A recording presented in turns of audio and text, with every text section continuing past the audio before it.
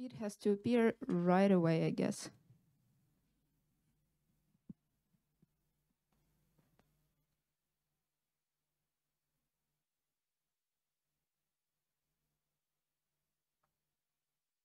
Perfect. Hi, everyone. I'm also super happy to be here today at this stage. And before we jump to this amazing topic, a few words about myself. I've been working in game dev for almost 9 years, since 2014, and I started my career as an environment concept artist in a Ukrainian company named Progverse. And after 2 years of working like as a concept artist, I switched to city design for.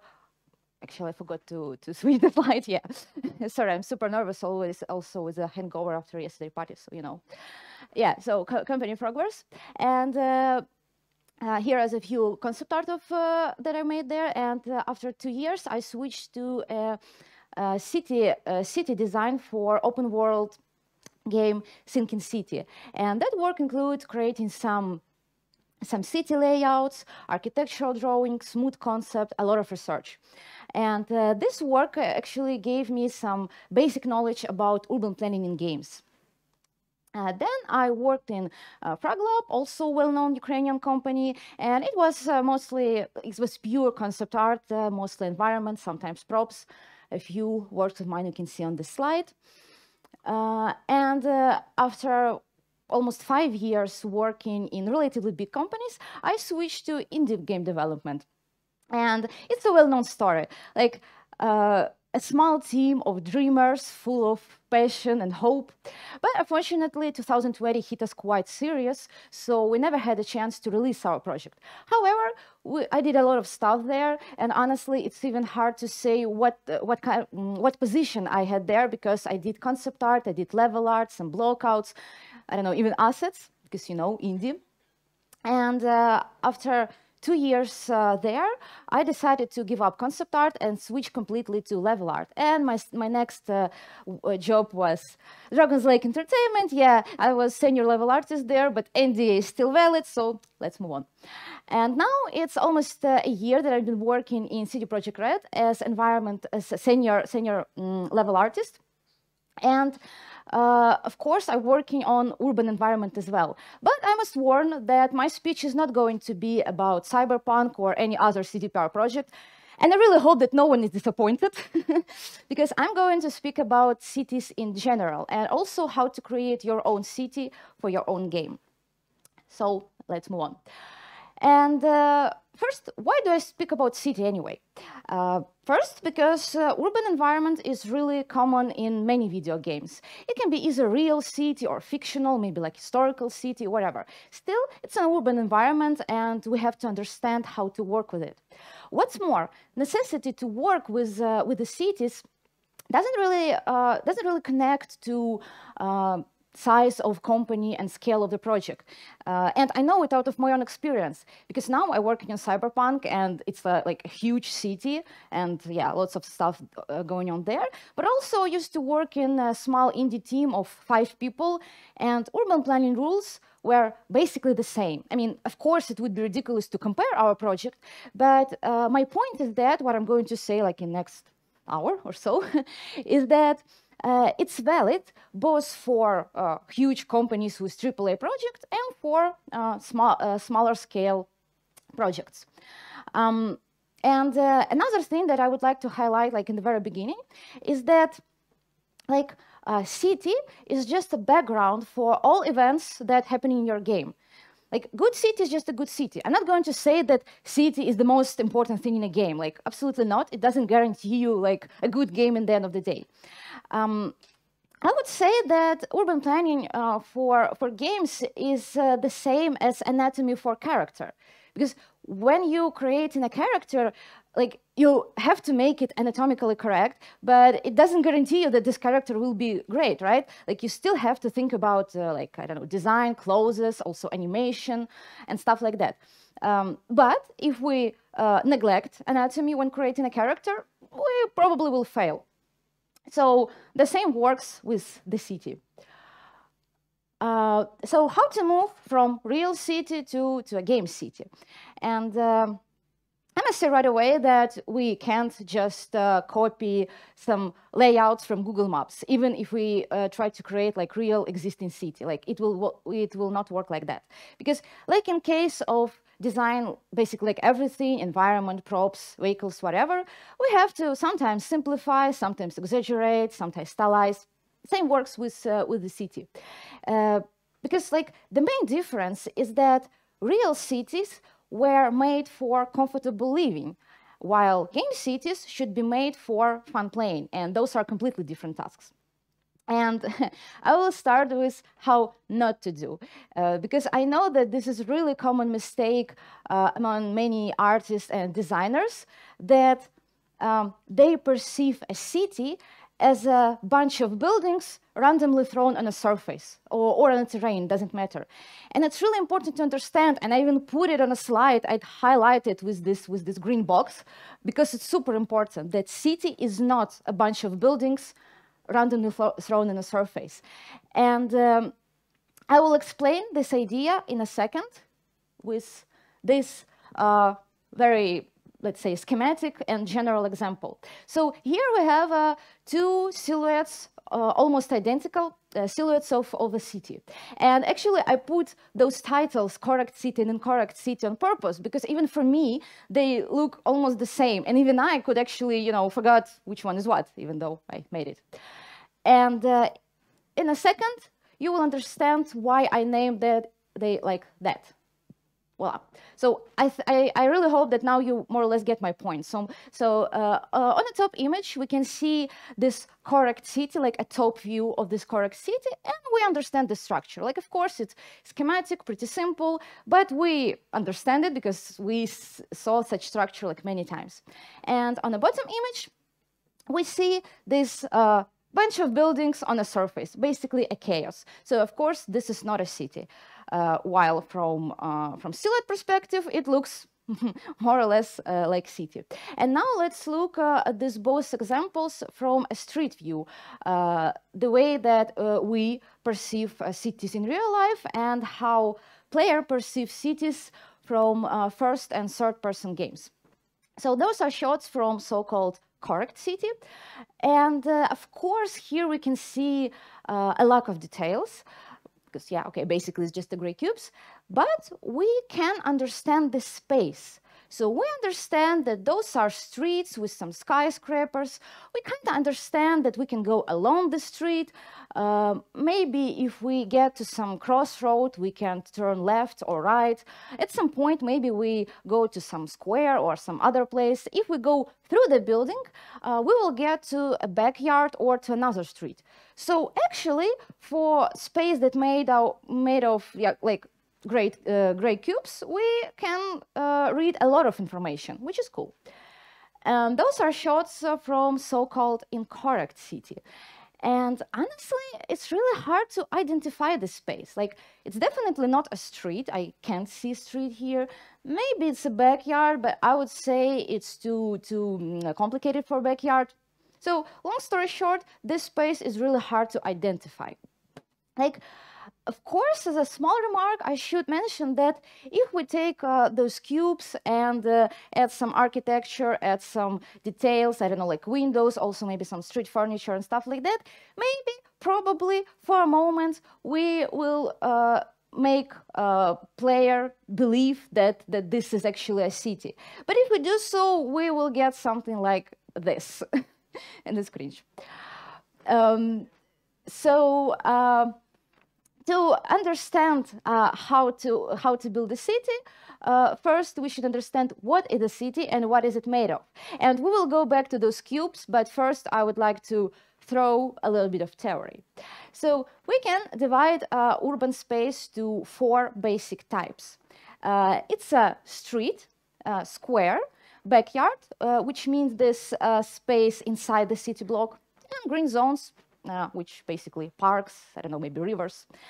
And here I must say that first, this list is not like ultimate list of urban space, because in real cities we have more types of space. For example, I don't know, for example, a parking lot. Like parking lot is not a square, also it's not really a part of street, like it's just something separate. Also, we can have like free space because building was demolished, so there are like empty lot. It's also not a square, but some kind of open spaces. Also, we may have like industrial zones in our city, and space works absolutely different there. And I will say a few words about industrial zones a bit later. And another thing that I should mention here is that this division works for city block type of urban planning, because also we have a super block type of urban planning. And here I would like to stop and explain. So on the top, we have absolutely random examples from different cities of city blocks and from super blocks. So I'm pretty sure the difference is visible on those shots. But the idea is that city block, it's when we have like dense row of buildings along the street that actually creates those city blocks. They can be different shapes and different size, but still like all of them are city blocks.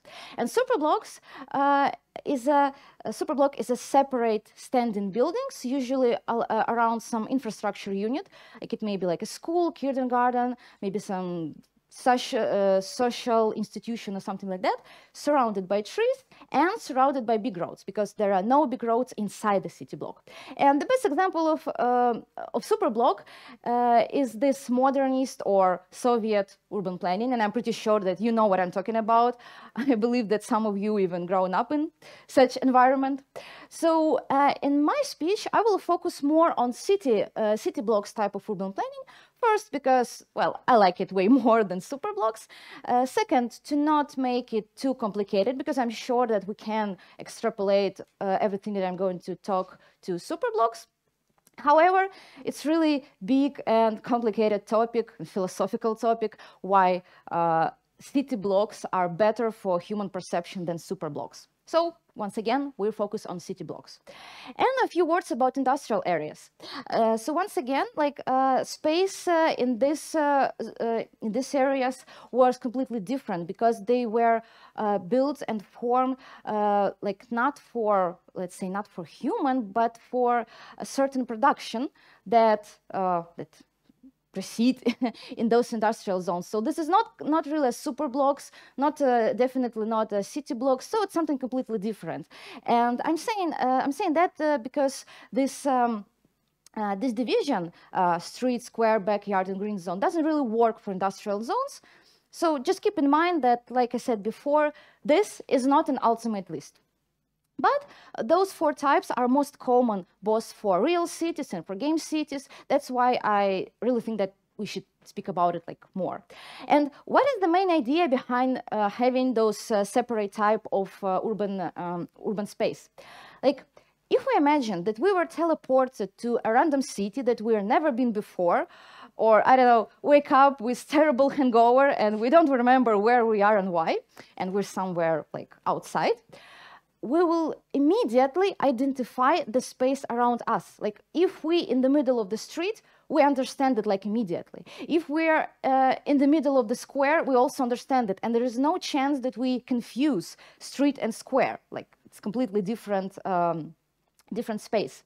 And I believe that in a game, it should work the same. So if player is in the middle of the street, they should immediately understand it.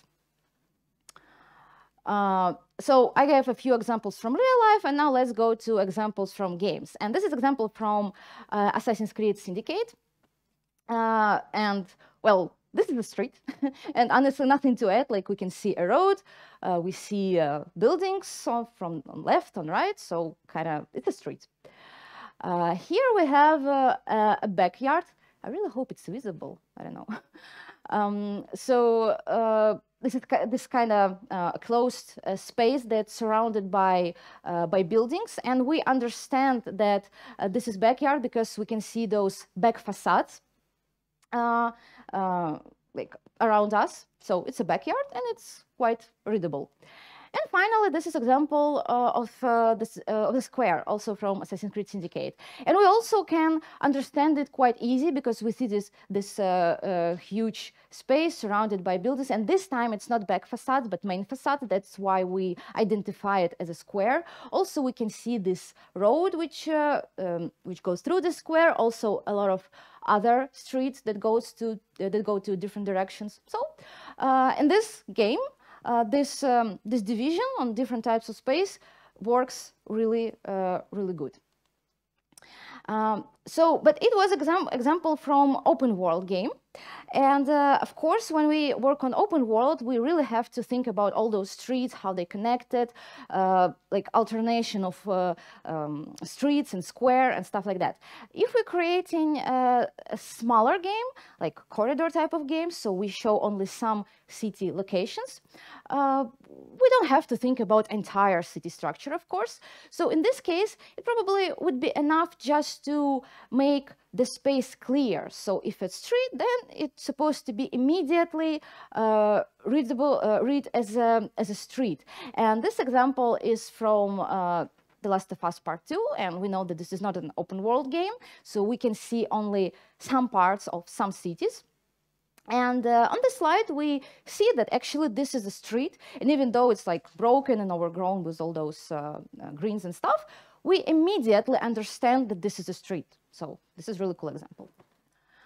And finally, if we want to create some background and the player will never go inside the space, then we actually can skip this urban planning stage and not bother to create a city structure. Because we already made sure, like a few slides before, that on the level of silhouette, there is no difference. So if you have to create only a background, you can just place buildings, like, you know, to create some nice composition, and that's it. Because no one will never guess that that city is incorrect. And this example is from Remember Me.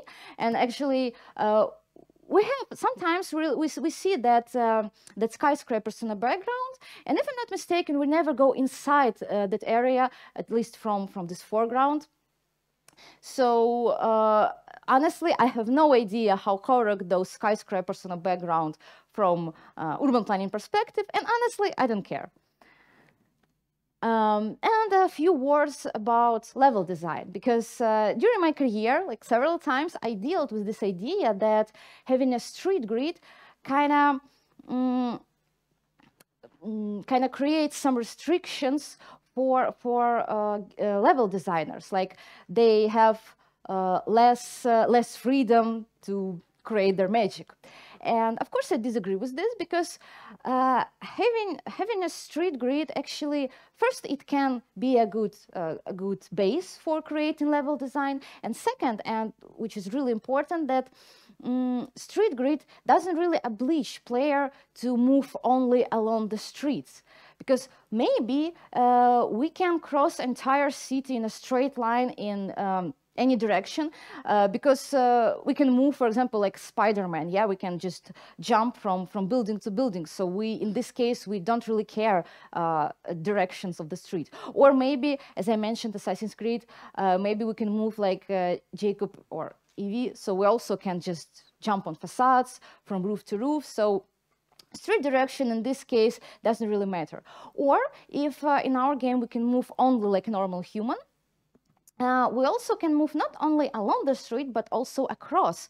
So we can move and we can alternate our space with some interiors, go up and down inside the building, so create some, verticality, which is also cool. And this example is from Resident Evil 3. They actually have really nice city, not huge though, and I don't know, maybe you noticed, but we almost never move along the streets. But in, 90% cases, we cross it, move from one building to another building. So once again, street direction doesn't oblige us to move only along the street. Now let's go back to cubes. On those example, I want to show how this space works in very early stages. And actually, I took cubes on purpose, so we are not distracted by some details, some architecture and stuff. So here we can work with pure space. So those are examples of 3 different streets. The first one, it's like white street with skyscrapers. And yeah, I already showed this render before because I was too lazy to make another one. Excuse me for that. So actually quite a lot of information for just gray cubes. So we understand that this is white street with skyscrapers, like kind of ultimate description, I would say. The next one, top right, it's like a small alleyway. And I cheated here a bit because I add those cubes in the foreground, so we can read them as dumpsters or something like that. So it helps us to read the scale, but still it's just the cubes, right? It's not real dumpsters. And here we immediately catch it as a small alleyway, which also kind of ultimate description of the space. And the third one, bottom left, is something like curvy street with low-rise or mid-rise buildings, which also kind of ultimate description. Like we understand a lot about the space, not place, but space. This is important because we have no idea about the place. And yeah, this is like the main thing here. And also I give a few two examples of, let's say, open city space. It's a square and backyard, and I really hope that it's clear which one is what, but in case if not, the top one is a square and bottom one is a backyard. And we can read the top image at the square because we have this huge empty space surrounded by buildings. Maybe in the end of the day, it will not be that empty. Maybe we'll put some, I don't know, maybe a monument in the center, maybe some benches, maybe some trees, or maybe it's a place with heavy traffic, so we will have like a lot of, like street signs or something like that. But still, we understand that this is a square also because we have like a different streets that goes to this place, or from this space, or through this space. So it can be read like square. And bottom image is a backyard, also surrounded by buildings. But what the main difference is that to a backyard we can go only if we go through the building or if we jump from the roof. Also another option, if our row of buildings that creates the city block, maybe one buildings were demolished or wasn't built, then we can go through this empty lot and also get to this backyard. But thing is that we never have a street that goes directly to the backyard. So backyard, it's like kind of a side of some streets. And usually backyards are filled with some utilitarian structures. Can be garage, can be some storage stuff like sheds or whatever. Sometimes trees. Sometimes if those backyards are big enough, there can be like second or even third row of residential buildings. So configuration, I don't know, of those backyards can be really different. Yeah, slide with a lot of text, sorry.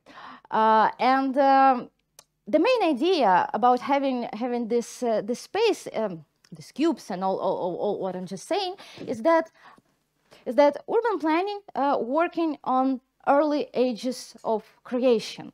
So we work only with cubes. We have like nothing but cubes, but we already understand the space. And if we take this cubes, this base made of cubes, and add some details, some architecture and stuff like that, we will get really clear, readable, distinctive space, which is actually our ultimate goal as city designers. And once again, can we skip the stage and move directly to level design, then add some level art and some beauty, some magic and stuff, and just, skip the stage? Absolutely yes. And we have enough examples of such approach in existing games. But like, it's the same as with character. Like I will go back again to this comparison city and character.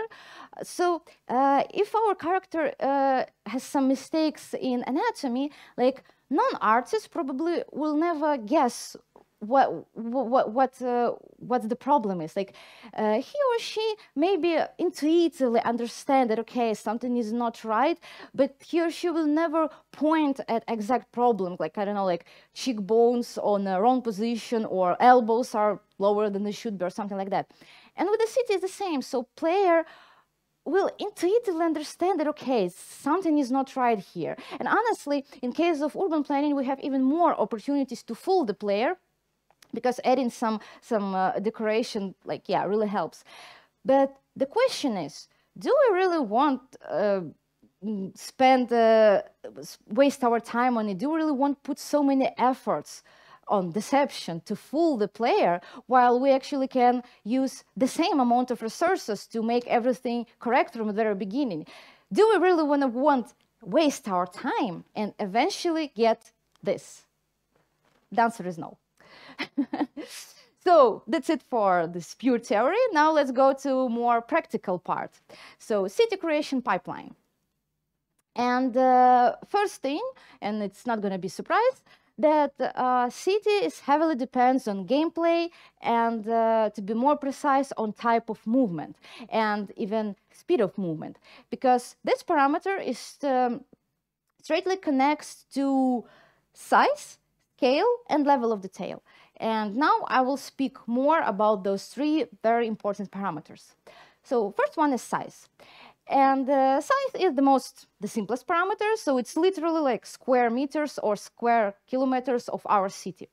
And of course, like having this number in the very beginning, it's something really approximate. Like, we can't say that, okay, we have our city, like, I don't know, 3 by 4 kilometers, and that's it, like, made in concrete. Absolutely not. So we have to come up with some number just for, for sake of having some base, so it's not something ultimate. And most likely the size will be changing during production, and it's okay. What else about the size? Like, what is important to actually understand? Because, for example, if we create city like GTA 5, so where we mostly drive a car, this city probably will be bigger than city where we primarily move on foot. I mean, of course, it's not necessary, because maybe you have like 1,000 level designers who are able to fill your gigantic city with some events and gigs and create like 1,000 hours of gameplay, like, who knows? But anyway, I guess you understood my point. So city for moving on foot can be, or maybe even should be, smaller and more dense than city where we mostly driving, because it should be like big enough for actually comfortable driving. And by the way, this background, this map is from GTA 5, and I took it from this website, like in a corner. Highly recommended, because in this site, this website, they have a lot of maps from well-known open world games, and it's really useful for, for some research, for some stuff. So highly recommended this website. Just browse and you'll see. Next parameter is scale. And this parameter is about like sizes of the street, like widths and lengths, sizes of city block, height of buildings, and stuff like that. And at the starting point, I decided to take maximum length of straight part of the road. And I believe it sounds a bit complicated, so I'll repeat it. So maximum straight chunk of the road. So how long can we move on a straight line and feel okay? Because at some point it will be boring to move just straight, so we should turn left or right or something. And this is not this number is also, first, of course, it's approximate number, and it's not like one number for entire city, because it's more like a range than a number. Because, for example, we can have area in our city, I don't know, maybe like a business district where we have skyscrapers and wide street. So in this area we'll have one scale, and maybe we have another area with slums and curvy streets, so scale in this area will be different. So scale, it's more like a range. And I must say that there is no formula how to understand the scale, how to define, I mean, the scale. So the only way to define it is actually empirical way. So build, test, throw away, repeat. And another next parameter is level of detail and uniqueness. So this is like full title of this parameter. And basically it's about level of details, yeah. It also depends on type of movement. because if our game is about slow movement and exploration, then we have to focus more on like smallest details. So it would be interesting, you know, to look around, to I don't know, to explore basically. And if we move really fast in our game, in this case, we should focus more on medium and big volumes. And here I have this example from Spider-Man, Miles Morales. And if you play this game, you know that we move super fast there, like very fast. So creating those games, Insomniac, they definitely focus more on those bigger scale volumes, because in this case, in this type of movement, it's more important than having like I don't know, smaller piece of trash on a sidewalk.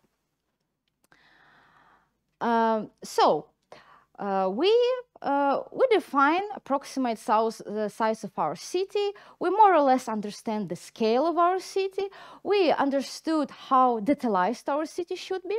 And now let's speak about visual diversity of our city, because each city doesn't look evenly the same. Like we always have different areas, different districts, maybe a poor or like and middle class and rich areas, also industrial zone that I already mentioned. And of course, the same should be in game city. And here I suggest to use this term neighborhood. So city is divided by neighborhoods, and each neighborhood share same appearance, same maybe atmosphere, same idea. And talking more about those neighborhoods, those are three foundations that visual diversity is based on. It's layout, which actually means this city planning, architecture, and landmarks. And now I will talk more about those three parameters. So first one is layout. Ideally, for each neighborhood, we should create its own layout. And like, of course, it's maybe not possible to do it like completely unique, because, for example, if we have I don't know, like 7 or 8 neighborhoods in our city, I'm not really sure that it's possible to create 7 or 8 completely unique layouts. But speaking of uniqueness, it's more about, you know, having some features. So I will put it like that. As more different those layouts will be, as better. And everything else, it depends on your resources and idea of your city, of course. And here I gave 3 really very different types of layouts. And honestly, I'm not even sure if they fit in one city, because, you know, we still have to think about consistency, because we're creating only one city. So every element of the city should be, you know, should support the idea of the city. And but I really want to make this just to show the idea of this entire stage, creating layout. So those are not like finished game ready layouts like for the game, absolutely not. So those more like research stage. And of course, those layouts are super simple. So here at this stage, we try to find an image of each neighborhood. So for example, if we talk about the one on the right, so we have this rectangular city blocks, and here we can answer the question, okay, so does this rectangular plan actually fits our idea? Do we like how we move here? Do we like the street view that we see? The answer might be yes, might be not, of course, but also we can say that, okay, rectangular structures is okay, it really fits our needs, but for example, streets are too wide. Like, let's keep it like that, but streets should be more narrow. Or for example, okay, this idea is nice, but having 9 city blocks, it's too much. It looks just repetitive and boring, so let's keep only 4, like for example. So those are questions that we answer on this stage. And well, the same for other type of layout. So here in the middle one, we can say, okay, we love this narrow curvy streets, but maybe we should reduce, I don't know, we should reduce blocks itself to have more space in backyard. So we have like this narrow streets, but pretty big and wide backyard for some reason. Like, I don't know, it's just thoughts that came to my mind. So this is for layout. Then we go to architecture, and again, ideally each neighborhood should have its own architectural features and rules. But still, again, we should remember about consistency. And here I give some examples. Once again, not an ultimate list, but just an examples of architectural features, rules that we can use creating architecture for our neighborhoods. So it can be architectural styles. So each neighborhood has its own architectural style, kind of clear, I guess. Materials. For materials, we can see this in this example again from Assassin's Creed Syndicate. So on top image, we have this old lower class neighborhood, and buildings are made of wood and plaster. And on the bottom image, we have this rich neighborhood and buildings mostly made of stone and brick. So different materials, different perception of neighborhood. Then height. I guess it's clear. So we have neighborhood with, for example, skyscrapers, and neighborhood with low-rise buildings or mid-rise buildings. Then new and old buildings. Also, we can see it on this example. So top image, it's like old, more like medieval house, and bottom image, it's like, well, for the time that is in this game, it's like new building. Poor and rich, basically the same. Ruin intact, I guess also clear. So we can have, for example, neighborhood where buildings were ruined for some reason, for example. Like I said, it's not an ultimate list because maybe this idea doesn't fit our project, but just an example. And abandoned and inhabited. And of course, this list can be continued like with more bullet points. And finally, landmarks. So once again, for each neighborhood, we should create its own landmark or landmarks, which became something like a symbol of this neighborhood. So I don't know, for example, for business district, it can be like a huge skyscraper or monument or whatever. Also, it can be a church because it's something like really noticeable and a separate standing building. For poor areas, it can be something, let's say, utilitarian, like maybe a chimney or gasometer, like in this my old concept made for the sinking city. So I created this huge gasometer, which was visible from different point of views from this neighborhood and kind of explains the atmosphere of this neighborhood. So we already decided the size and scale and stuff for our city. We define how many neighborhoods we will have and what kind of features in terms of layout and architecture there will be. Also, we come up with landmarks. So now it's time to draw a street grid. And here are a few tips for street creation. First, and the most important one, is references. And I even put it in caps lock because it's really important. We always should start with references. Of course, it's easier when we create like real city.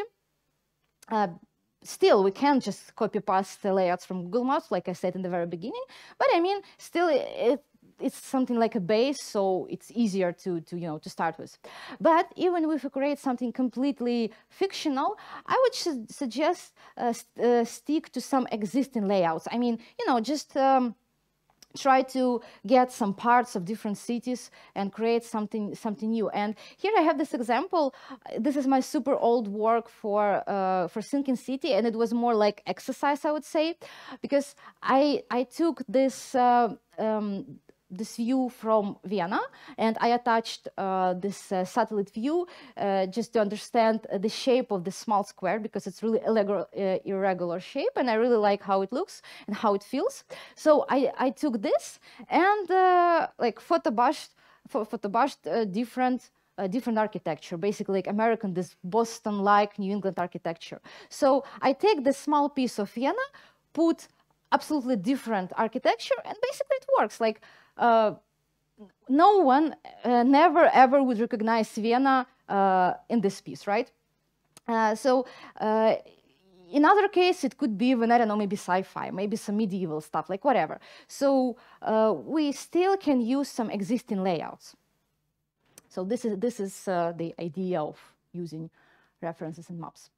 Another advice, walk along your streets. Like even if during the game you are not going to move along your streets because your gameplay is like different, still for the sake of city creation, you should walk. Like imagine that you are a tourist that, you know, just wandering around without any specific purpose, and I don't know, and making photos, like, and answer the question, do you really like what you see? Would you make a picture and, I don't know, post it to your Instagram?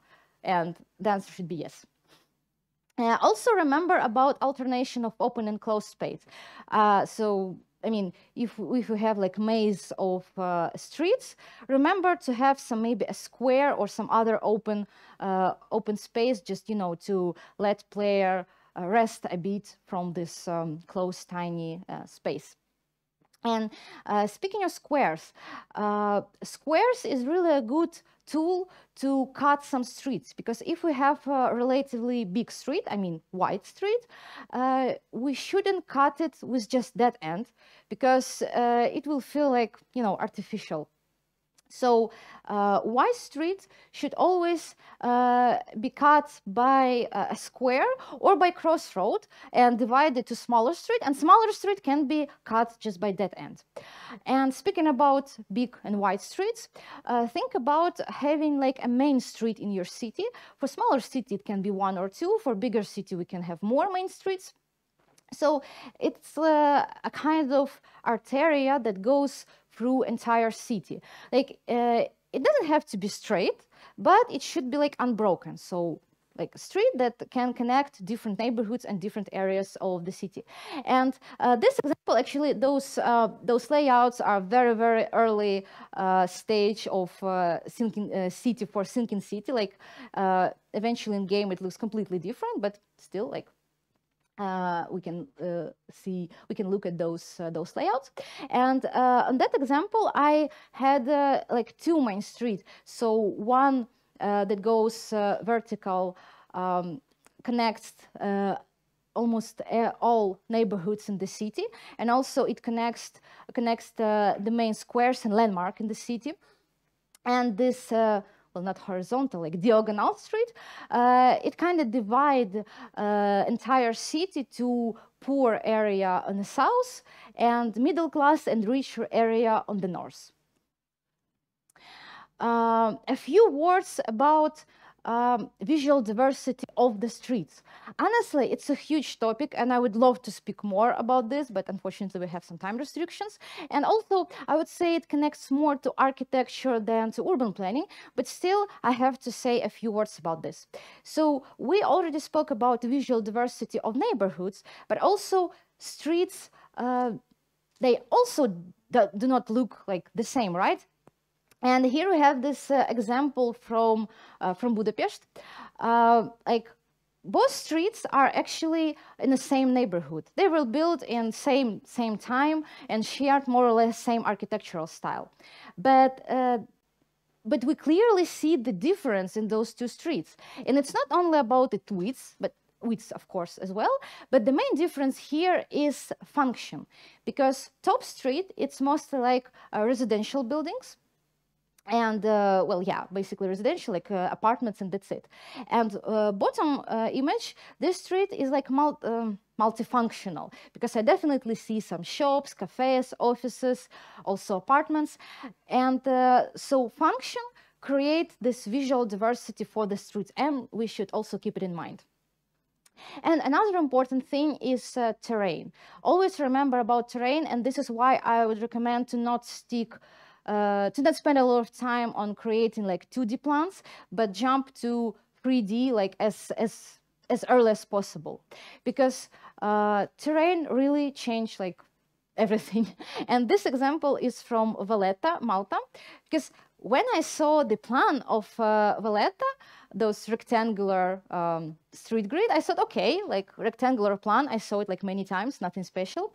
But when I see it like in my own eyes, I was absolutely surprised, because Valletta was built on really high hills, and when you go along the street, it feels like a roller coaster, like, and views are just amazing.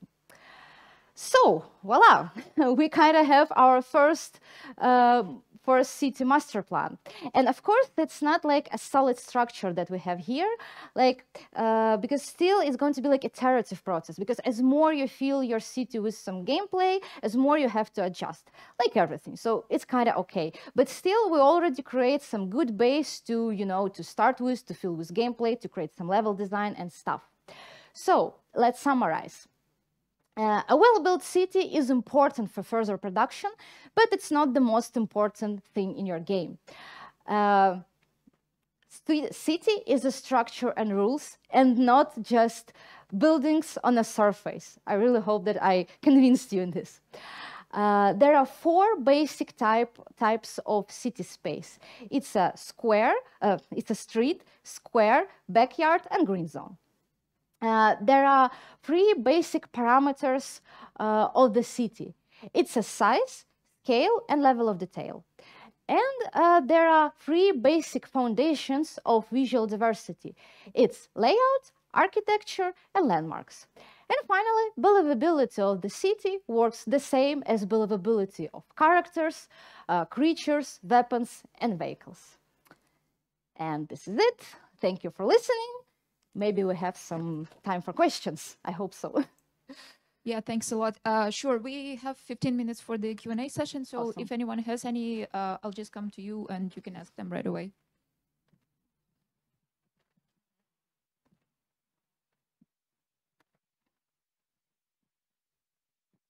Okay, thank you, Anya, for your presentation. That was really entertaining. And I have two questions, if that's okay. Sure. First of all, you mentioned a couple of times that it's not a good idea to base your city on real-life examples from Google Maps, for example, right? But can you elaborate what is the biggest problem of that? If I just take an actual plan, because I think a lot of real-life planning went into real city, and the streets and the squares are actually well planned in most of the cities. So what is the biggest problem of having a baseline of virtual city on the real one? This is a cool question. Thank you. First of all, I think the main problem is with sizes. Because, for example, having 100 meters in real life, it's kind of okay. And for example, okay, maybe not 100 meters. For example, you have to cover distance in 1 kilometer. In real life, you spend around 15 minutes to cover this distance. And in real life, it's okay. But if in game you will spend 15 minutes just to go from point A to point B, I mean, I think it will be the first and the last thing that you done in this game, right? So, of course, we can and we should use some existing layouts, but we have to adjust it to our game needs. Like, because real city, if you try to recreate the real city in your game, you will be surprised how actually huge it is, even for driving. Because if I'm not mistaken, I might be mistaken, but for example, city for GTA 5 was something like 5 kilometer by 5 kilometer. And in game, that city felt huge, but in real life, 5 kilometer and 5 kilometer is kind of nothing. So, and because, you know, like real Los Angeles is, I don't know, it's like, I don't know even how what size is it, but I mean it's huge, and I don't think there is even resources to recreate such a big city, and like there is no point to do it. Like of course we have to stylize, like simplifies and stuff like that. So that's it. Okay, thank you. And the last question is personally for you: if you could choose a virtual city to spend your life in, what would it be and why? Wow. Night City, of course. Okay, thank you. Any more questions? Yeah, I was curious about, 'cause you're talking mostly about open world games, of course, because that's mostly what you've done. And I was curious because you mentioned sometimes in your workflow that you do the city planning, and that's what you've been doing, I imagine. So I was curious about when you work on an open world project, at what point and in which order do you do the city planning? Because obviously level design comes after that, I would imagine. Like you start by doing your city planning, then level design comes in and say, okay, here we're gonna have this and that and this mission and stuff like that, and then you detail the blocks, right? Like, could you go over the workflow? Yeah, it's a tricky one, to be honest, because in different companies they have like different pipelines. But yeah, creating a city is mostly like pre-production stage. So it goes before all level design and stuff like that. So first I mean, I don't know, hard to say it because honestly, I can't speak about pipelines in CD Projekt. Sorry for that, but I'm not allowed to. So I will try to put it in like, in general words. So yeah, in a stage of pre-production, we creating some, mood concepts and also some city layouts. And this is how we work actually in Progress. Okay, I can speak about Progress. This city research stage took a lot of time because also it's not even about drawing layouts, it's mostly about researching because you have to understand why do you take particularly this part, this layout or that layout. Like it's not like just something spontaneous, like absolutely not. Like I made a huge research on learning how cities in New England were built, when, like what affected those city creation, like how, I mean, a lot of features. And I remember that around half year or maybe like 5 months, I spent mostly on creating, PDF presentations instead of drawing and drawing. So yeah, this is a huge research stage because, okay, I would put it like that. To draw a city plan, it's a matter of 1 day. But but what goes before this actual drawing is a huge amount of work. And yeah, after that we have like level design, also maybe some concept art for like certain locations. And another thing that I should mention, that for example, if we're talking about neighborhoods, like me as a city designer, I honestly can't suggest any neighborhoods. Like it's more about it's more on narration, maybe level design and stuff. So also that department works on idea of the city, idea of those neighborhoods, and I also have to gather all those info and create some magic. But yeah, it's mostly like pre-production stage. Okay. So yeah, of course it's more like pre-pro work. But what it is that you do then once the production is kicked in and you're like in the later stages? I would imagine like you go in pre-pro, you focus more on the CD, the themes, the districts and stuff. And as the production goes and the work goes forward, then I would imagine that you go into like a little smaller granularity and you do focus more on, okay, now we're building this district. So you do those presentation that you mentioned, like a bit of education with level design and artists and stuff, right? Yeah. Ideally, let's say yes. And yeah, of course, then I go to some smaller scale parts, for example, also architecture. Because here I spoke only about urban planning because, again, like it would be hard to fit everything in 1 hour, but also architecture, the buildings itself, it's also a huge topic. And it's also something that I usually work on. So after we have the city layout, then we should focus on architecture. Well, not really after, actually, this work happens like at the same time, more or less. Thank you. Any more questions? Oh, okay. Hi, Anya, what was the most interesting project for you and why? Well, Cyberpunk Night City, of course. But like I said, I can't speak about this, so I'm sorry. No, honestly, like during all like 9 years of my career, almost 9 years, like every period was interesting. Like for example, my work in Progress was just amazing. Like I would describe this time, like I don't know, it was like, like first relationships, like ups and downs, like so many cool stuff happened there, and I learned a lot of things. Like I mean, it's really hard to underestimate that experience that I got there. Also, my work as an indie, it was super interesting because I did a lot of stuff, and I had an opportunity to try like different disciplines. It was super awesome, and it's really hard to achieve, you know, in bigger companies. Now I work in in CDPR, and it's also like amazing experience that it's really hard to compare with what I experienced before. So, really tricky question. Thanks. And can I ask one more question? Sure. How you collaborate with mission designers? Because when you have some level design layout, it could be look different from the first plan you created. So Quite often we fight. Yeah.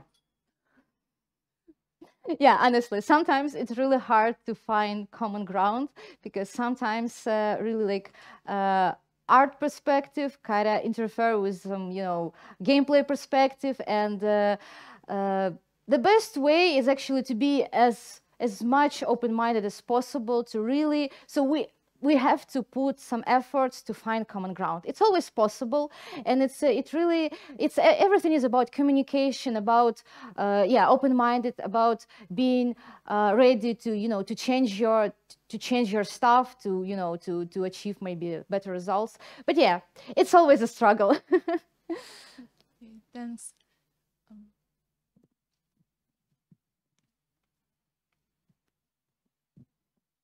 Okay, any more questions? Yeah, okay. Hi. Here. Hey. So, I would like to ask you: is there some rules for the cities from the future, far future, or far history? Like you must do that, or it's you know what I mean? Yeah, definitely. Like city, it's always about rules, and the best part of this is actually you, the one who create those rules. So yeah, like it's still about being consistent. So for example, if your future city, for example, you have flying cars. So you have to think about, okay, so I live in a city with flying cars, how it affects the whole structure, maybe the height, maybe the layout. So you have to create those rules. Like those rules are not existing, like, you know, from the beginning.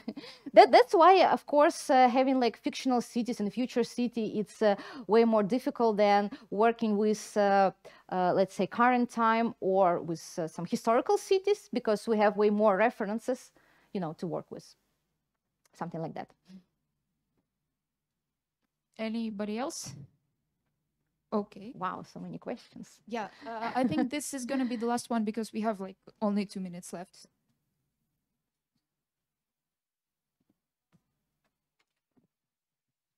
So most of the cities you were talking were like modern or industrial. So do you have any experience in medieval cities, and is there any difference in building it?